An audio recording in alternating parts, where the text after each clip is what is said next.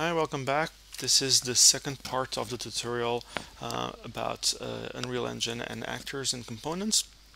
Um, we left off where we explained a bit more how the actor works. Now we deleted all the actors that we created and we're actually going to start customizing it in code. So I'm actually going to go back to the Visual Studio, and here we're going to see two files. One is the header file and CPP. For those that are not familiar with C++, for each class there's two files. One is the declaration of the attributes, the other one and the functions that you're going to use, and if they're public, private, etc.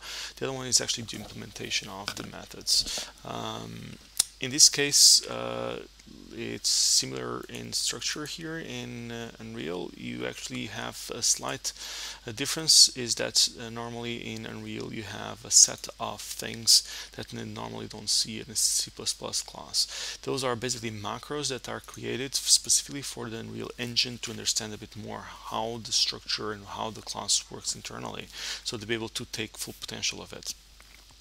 So we're going to start by creating a shape. Actually, I'm going to just go and copy paste the code I already have here, so you can have an idea of how it works. And we're going to start creating busine component. Busine component is basically the base component for any object in the scene, and this says that it's able to be editable in the editor, and this is to be able to also be used directly through the blueprints. The busine components is a base class for a sphere, which is actually what we're going to use in our CPP file. In the constructor, what we're going to do is just copy paste into creating sphere components. I'm just going to name it root components and attach it to the root. This is very important because that's how the previous video was there, because this will be our root of all the other components that you want to attach in this object. I'm going to initialize, let's put it a little bit larger, the sphere radius to 10, and I'm going to attach this to actually the attribute I just created for it. If you don't attach to it, actually I'm going to start by not attaching so you can see the difference. If you don't attach it, you cannot add it, because this is the declaration saying I'm going to be able to add it in editor. So if it basically say if our root is equal null, I have that, but it's not editable. So let's me go back to Unreal, compile. Sometimes these take a bit longer. Now it's done, and if I just drag and drop like I did a bit previous ago, and now I can see a sphere. Note that this sphere here, it's actually not visible during runtime or during when the game is playing. The object is there, you can see it here, it's here, but it's not visible because I just declared it as a sphere. There's no static mesh, that means there's no actually visual representation of it. The object is still there. If I go now and click on root component, you can see that all the stuff that is here is not editable. So this I cannot modify it. This again is because I didn't declare it as editable. To do that, I have to assign it to a U property that is editable. This is how I can do it. If I go back, if I compile the code,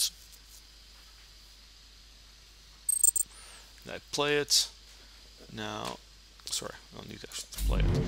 The actor, I can go to root component, and now things are editable. So for example, if I want to change the sphere radius instead of 10 to 40, it's just a simple matter of changing things there. Okay, now back to the code. Now, so we can actually see something. I have to attach, like I told you, a static mesh. So in the header file, I'm going to create a new attribute called our shape, and in the actor, I'm actually going to just copy paste the code where it actually sets that mesh. And what I'm going to do is to have again a sphere which is visual. I'm going to attach this to the root component, which will be my sphere, and I'm going to load something from game start content shaped sphere. Okay, if you go to the editor, you can find here that the content, you have started content, and then you have shapes, and here you can find the shape sphere. This path, if you right click and you see, for example, I think is copy reference, is actually the same thing that it gives you here. Okay, so this is the path where I can find my shapes. Okay, now if I'm able to load it, then I'm going to set it as my static mesh of the sphere visual and change relative position to 0, 0, 0. It means it actually is in the center.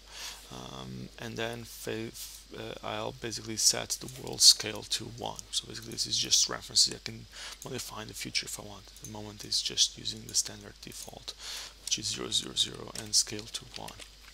Okay, let's see how this works. Now, if you see now, my actor also has a sphere, which is here, is that thing in the bottom, but also has a larger visible sphere. So I can actually play it. I can actually see the visual sphere in there.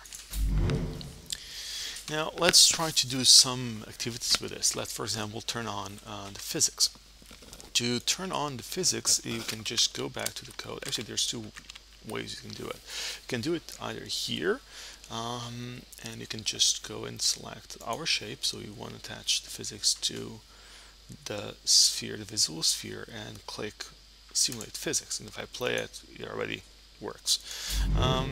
But you want to turn by default to all objects that you create, so you don't have to go and manually do that. You have to edit and add this into the code. So what I have to do is here, for example, you say set the profile of the physics to block all, notify if there's a collision. We're going to use this in the future, and finally set the physics simulations physics to true. All these parameters are editable also in the editor.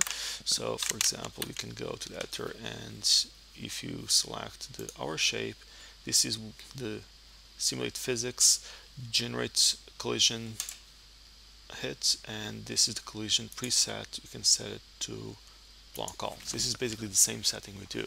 So the difference is that now it's automatically performed for all objects that we created. So if we set a new object and drag it here, all those components in our shape are already set up correctly. So if I start not playing, it works basically. Now,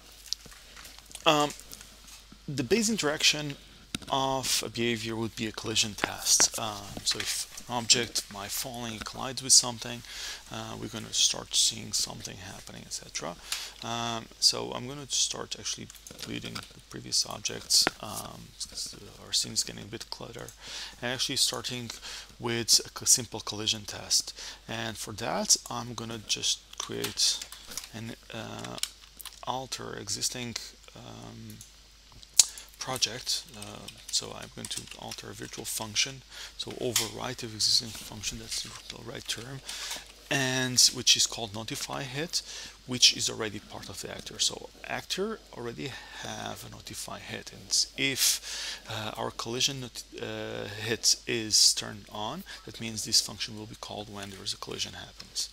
So basically I just have to copy paste this, which is basically existing already from the documentation, and implement it in the CPP file. Just add it like this and call a my actor and notify hit. So this function will be called every single time there's a hit. I'm gonna just start by creating explaining something to the screen, or showing something to the scene that I'm colliding. And it's a very simple way to do it. You just call add screen debug message and say colliding. So now if I go back to compiling, and if I attach a new actor into it, I'll drag a bit higher so you can see it fall. Just one for now. If I play, when the object collides until it gets stable, it keeps hitting and saying colliding. So if I move it a bit